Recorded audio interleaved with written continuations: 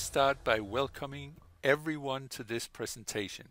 Who am I? My name is Rick Anderson. I'm the founder and CEO of We Envision IT. What makes me an expert? I have been in the IT business for over 25 years. Today we will take a look at removing Symantec programs from a Macintosh. And for that, we will use a tool that they have developed called RemoveSymantecMacFiles. It's a removal utilities. How did this video get into works? Very simple. It started that I installed a program called Symantec Endpoint. It is their virus program. What happened is that after the license was expiring, I wanted to uninstall it, and thereby some issues turned up. What happened is that I tried to use the uninstall tool that comes with Symantec, but it didn't work. I tried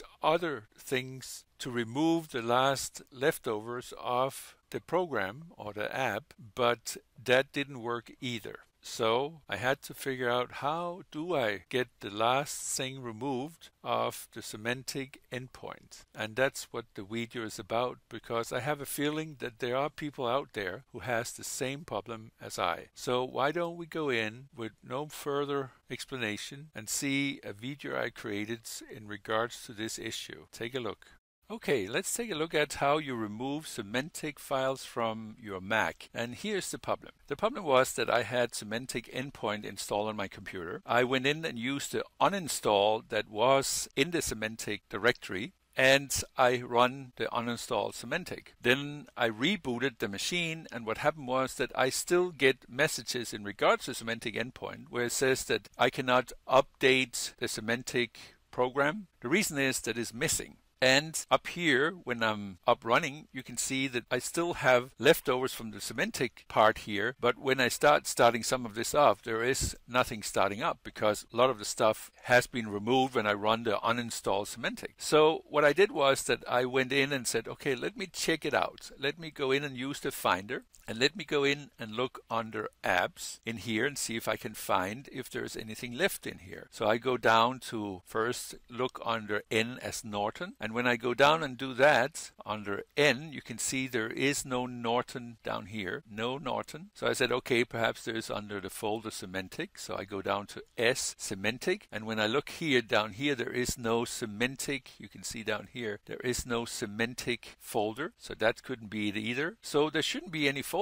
in here, so there must be somewhere else. Then I use another program that I will recommend, very good program. It's called Clean My Mac 2. That program has a feature called uninstall, and that uninstaller helps me in many cases. So I went in here and I didn't use the uninstaller because I used the uninstall program that came with Symantec. I should have perhaps used this part here where it says uninstaller. You have three options. You have applications, leftovers, and unsupported. What it means is that application is what you have right now on your system, what this program can find. All these apps you have, and these I can help you remove. Then you have the leftovers. That is if you have removed an app like I just did with the uninstall program that came with Symantec Endpoint. Then if it didn't remove all of it, you can go in here and say if there's any leftovers, hey, you can do it now. But as you can see in here, these two are the only leftovers the system can find, or that Clean My Mac can find, and there's nothing related to the Symantec Endpoint. Then you have the last point is unsupported applications, and that means that if you ever upgraded from one operation system to another, like if you went from Snow Leopard to Lion or Mountain Lion or what you did, perhaps there is some programs that's not compatible with the new operation system, you are still able to go in and remove them. But you can see here there is no Symantec in here either. There is some old programs that's not compatible with Lion as I have here on my machine, but it doesn't show up here in regards to the Symantec Endpoint. So when I go over here in regards to the app here, you can see it says that I have 299, and if you go down the list here and you go through them, I have been through it a few times, there is nothing that refers to the program Symantec Endpoint. So I can't use this program either because I can't see the files that still exist, because else it will not show up here when you start it up. what I then did was that I said, okay, I will go in and use the internet, and I will go in and see what Symantec has to say about it. And you can see here I logged into Symantec. I wrote in the search, remove Symantec programs from Macintosh, and you can see what came up here. There is issues in regards to that not everything get removed when it happens. So you are able to download a program here called RemoveSymantecMacFiles.zip, and that should do the thing. So you get a link here from an FTP site. So I clicked on it and downloaded it, and let's go in and take a look at it. So I downloaded the file here, RemoveSymantecMacFile.zip. Then I unzipped it, and then in here you can see there is the file called RemoveSymantecMacFile command, and then there is a README file.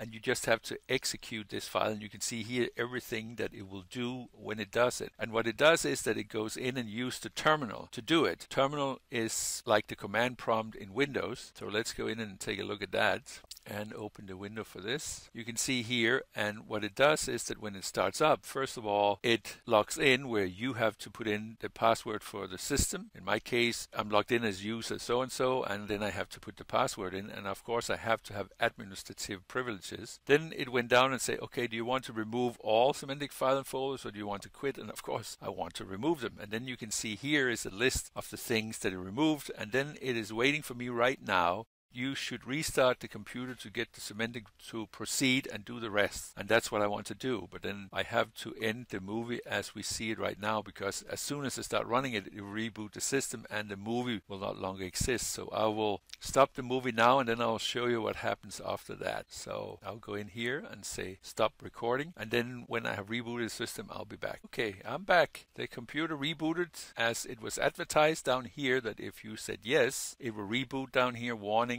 remove user, blah, blah, blah. It will do it. The computer rebooted. What is nice to tell you is that it worked. It really worked. I didn't get any error messages when I started up the computer in regards to the Symantec endpoint. When I go up here, there is no Symantec endpoint. There is none. So this program here, remove Symantec Mac files, really works. So the recipe is go to Symantec's website, go in and search on remove Symantec Mac files. You go in and download the files, you unzip it, and you run it, then you reboot the computer, and you should be all ready to go. So that's the way I went by it, and I can only recommend it. It really worked. So what I have learned by this experience is that clean my Mac, what I should have done is that instead of running the uninstall from Symantec directly, I should have gone in here and run Symantec uninstall from here, because what happens is that the clean my Mac 2 will monitor the progress in regards to the removal, and then it will go in and double check. I can't say that it would have figured out to find these files we just removed with the program that I just mentioned, but it's definitely a possibility. I still love Clean My Mac because it has helped me so many times. In this case, it didn't do it, but I must admit I didn't do it exactly as I normally do. What I did was that I went in and launched uninstall from Symantec directly, and that didn't seem to work. I don't know if it have worked from in here, but next time I'll try that. But one thing is sure, we got the problem resolved, but Clean My Mac is definitely a program I will continue using. It have helped me so many times.